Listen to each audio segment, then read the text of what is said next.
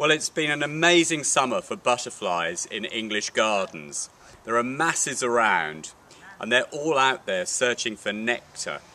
From plants like this is Buddleja.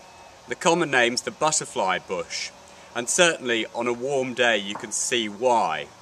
Because it's swarming with butterflies and bumblebees just looking for the nectar from these sweet smelling flowers. Butterflies, really are visitors to gardens. They come for food and then they go away, and they usually breed on native plants.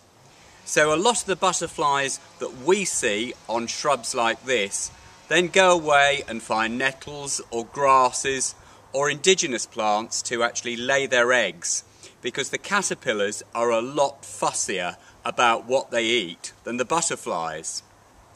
Interestingly, Buddleja also is very fragrant at night, so it's very attractive to night-flying moths, which are in fact food for bats. And we have bats here living in the roof, and they certainly enjoy the moths, which actually feed on the nectar of this shrub.